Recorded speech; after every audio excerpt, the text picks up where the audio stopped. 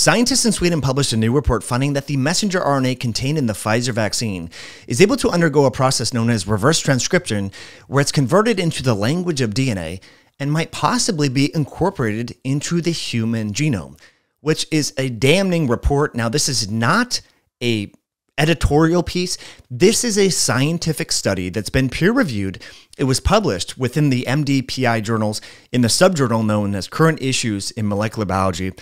The title of the paper is Intracellular Reverse Transcription of the Pfizer-BioNTech COVID-19 mRNA Vaccine, which is known as BNT162b2, in vitro in human liver cell line. Okay, so what do I think about this after reading this? Well, I'm going to put the paper down and just be real with you. If you were to replace Pfizer messenger RNA with one of the controversial preventative agents that has been shown by some individuals, and I know it's controversial, like hydroxychloroquine or ivermectin, to reduce disease severity. If you were to replace in the title here, let's just say, for example, that those drugs, those aforementioned drugs, had messenger RNA, and scientists were able to discover that a piece of that messenger RNA is able to upregulate an endogenous reverse transcriptase enzyme and back convert the messenger RNA into the language of DNA, which, let me pause here, that's the wrong direction for the vaccine to go. You want it to go from the language of RNA into the language of protein. That's the intent of the Pfizer vaccine and the Moderna vaccine.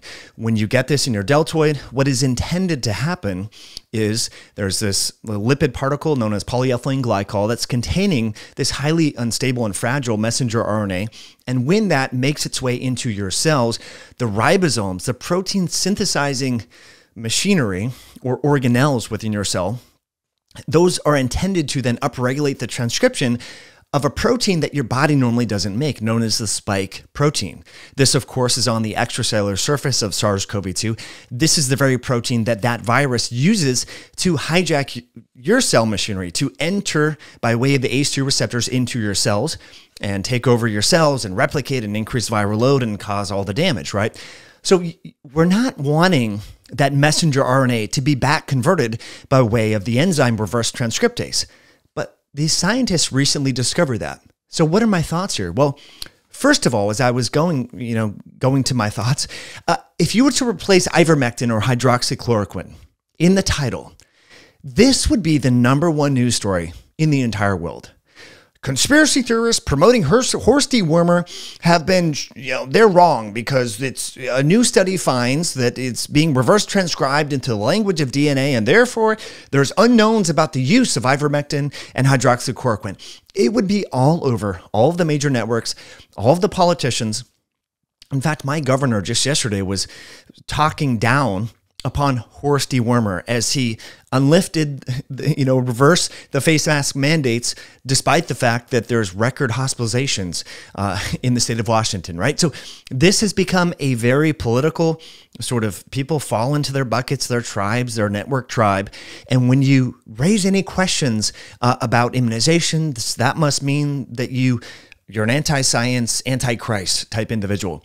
People like myself are just trying to find the truth. We are concerned about the current state of science, and we realize that science is being bastardized by politics.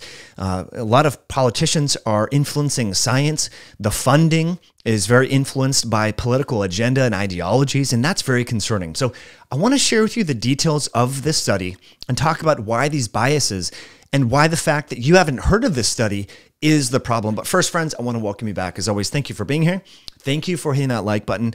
Look, if you're enjoying this content, there's a few things you can do to really help out our channel and help people like you discover this video. So leave a comment below and share this via text message with a friend. Just say, hey, check out this video. Just see what they think. Okay? So that goes a long way. So as I just mentioned, this is a damning report. Look, I think a major issue that we've had with regards to vaccine and the rollout of the vaccine is we've been unable to talk about this. We've been unable to share these things because hitherto you would get deleted, deplatformed, censored, the whole thing for even just mentioning stuff. And that's why I think scientists have been a little bit sort of trepidatious when it comes to even, publishing research. So they must have had some hint that there was an upregulation of this endogenous reverse transcriptase enzyme known as LINE-1. And so earlier studies have also shown that just getting the infection itself does upregulate this reverse transcriptase enzyme. So I'm not here to say that if you get natural infection that you may not incorporate some viral DNA. You know, we don't know about that. And so that might be why some people who get the viral infection have long haul issues or have autoimmunity and autoantibodies created and things like that. Because, you know, if this enzyme is upregulated to a significant degree, you could have, you know, changes within cellular metabolism. So those are some things that I think are worth noting. It's not just the vaccines here. It seems that there's something really different about this virus. And I won't even go into that Moderna report and the filing of the patent in 2014, but there's other videos on that you should check out. Some interesting clues about a genetic sequence that was patented long before the outbreak of the pandemic. So what are the implications here? I think one thing we've done very wrong is how we've rolled out this vaccine by saying that every single person, man, woman, child, no matter their age, needs to get this and a booster shot. If there is any potential unknowns or uncertainty or unintended harms that we hitherto didn't really know about, well, we should have stratified and should continue to stratify the rollout of the immunizations based upon individuals' age and risk factors. So if you're 65 and you're morbidly obese and you're hypertensive and pre-diabetic, it's probably in your best interest to get the vaccine, right? But if you've already had the virus and you have proof of natural immunity and it was a mild case and so forth, and you're young and healthy, you know, do you really want to roll the dice with potentially, you know, unknowns? I mean, this is a thing that it should be very personal. It should not be mandated by the government. It should not be forced upon you by society or some guru on network TV or family members. And this is the problem, my friends. This is the crux of the problem, is that the media has created so many network tribes here, and it's this us versus them. If you're not vaccinated, you are the reason why there's still a pandemic. You are the reason for the variants, the whole thing, which is totally not true. We know that immunized people are still getting the virus, right? This is not a conspiracy anymore. And there were people that were a little bit trepidatious when it comes to taking a new technology. And it turns out that their intuition, their hunch, they had some validity here. We now have the evidence over 2 years later.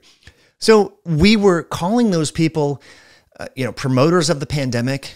They didn't care about grandma or society or humanity because they had some uncertainty about the delivery system or the platform of this new technology. So we fired them. We ostracized them from society. We said, you cannot go, you cannot travel, you cannot enter different countries, you cannot attend universities. The whole thing, this is insane. This is insane. We did all that. Then we still allowed infectious healthcare workers to treat the medically fragile amongst us. This was happening all over the country. Okay, during the Omicron peak, okay, in January of 2022. There was a lot of doctors that complied, and due to labor shortages, there was a shortage of doctors, and they were still infectious with COVID. They were ordered by their medical establishments to still treat medically fragile people. And this is the insanity that has sort of epitomized the entire pandemic. Weird decision after weird decision. And if we start to see more and more papers coming out showing that there are things that we didn't know about with regards to reverse transcriptase and back converting of messenger RNA into DNA or changing of the CD147 receptors. Like, there's a lot of different papers that I've been reading.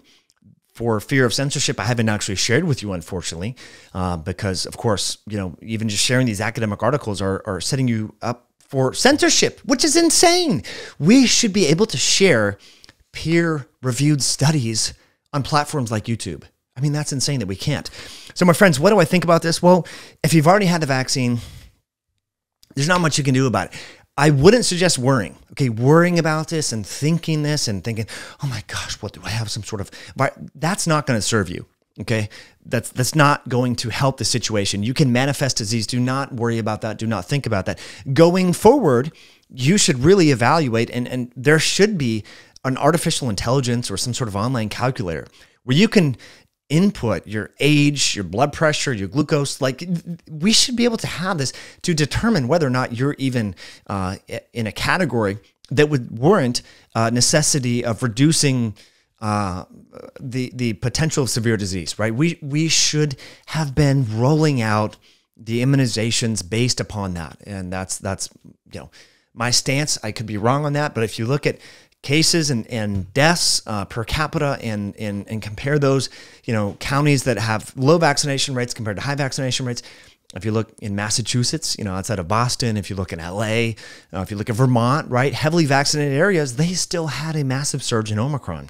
And so, again, this is where I feel, and I could be wrong on this, and this is where I'm infusing my opinion, the rollout should have been based upon age and disease severity potential, right? So, it's crazy that you haven't heard about this because, like I said in closing, if it was shown that in tissue culture that the ivermectin or hydroxychloroquine were back converted into the language of DNA, again, in a hepatic cell line, and that administration of those drugs was able to increase the activity of the enzyme responsible for back converting RNA into DNA, possibly incorporating that genomic material into your own genome, this would be the #1 trending news story in the entire world. But you haven't even heard about this. In fact, I bet you some people who share this study are going to get their YouTube accounts deleted, which is just insanity. We should be able to talk about science. And that's why I've covered COVID-19 so extensively over the past 24 months, because my business, my whole platform is based upon sharing peer-reviewed data. And if YouTube becomes the arbiter of truth and the arbiter of science, and Facebook determines that they know more about research than the researchers themselves, right? Remember the British Medical Journal recently Facebook fact-checked BMJ. This is insane. This is some of the authors of the Danish mask study that didn't show, this was one of the only randomized placebo control, well, there was a placebo control group and a intervention group, masking study that was published in November of 2020. This was censored by all the authors of this study. Some of the authors, Carl Enenberg, I think is his name. He is part of the evidence-based medicine group over at Oxford. Okay, this is not like a chump, right? This is not some guy trying to make it in life. He's already made it up to the upper echelons of scientific, sort of circles. He was censored for sharing his own study, finding that face masks didn't significantly reduce the number of cases in the intervention group compared to the non-masking group. So we have seen so much censorship of science, and it's really concerning for me. It's a problem. So again, in closing, am I super concerned about this? I think it's a little bit of a red flag. Okay, I've seen a few different studies that show that there are off-target effects with regards to potentially the messenger RNA and the mRNA vaccine. So I share this with friends and family, and I just say, hey, you gotta weigh the risks and the benefits.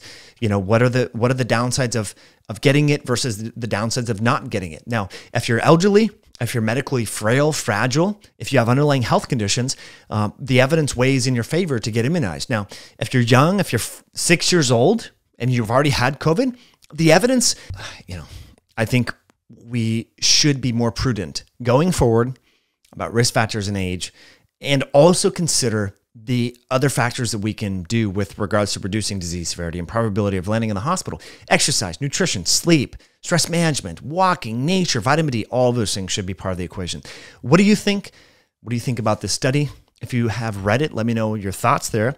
And as always, thank you for tuning in this video, and we will catch you on a future one down the road. Bye now.